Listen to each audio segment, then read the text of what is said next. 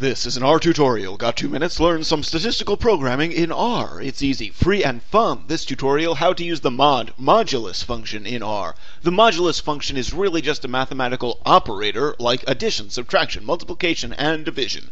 Surely you've used all 4 of those mathematical operators in different points in your life. Now it's time to learn and use one more. The modulus operator is the remainder operator. In R, it's used like this. 9 modulus 3 returns 0 because 9 is perfectly divisible by 3. 10 modulus 3 returns 1 because when you divide 10 by 3, you get a remainder of 1. But wait, how does R calculate it? Surely every time you're asking R for the modulus of 2 numbers, it's not going over to the Wizard of Oz and saying, "What's your opinion on the answer?"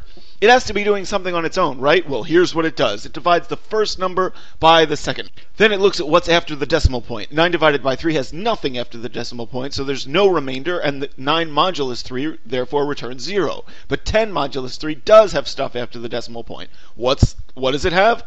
0.33333. Wow, I bet you could say that forever. Alright, so what do we do now? Well, it has to capture the 0.33333 stuff somehow.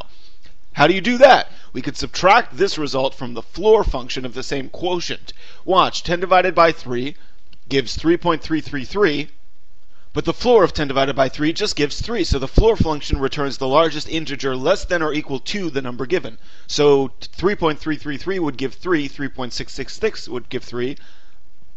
If you're confused by the floor function, check out the tutorial titled How to Round a Number in R. Round, floor, ceiling, even Excel round for more details.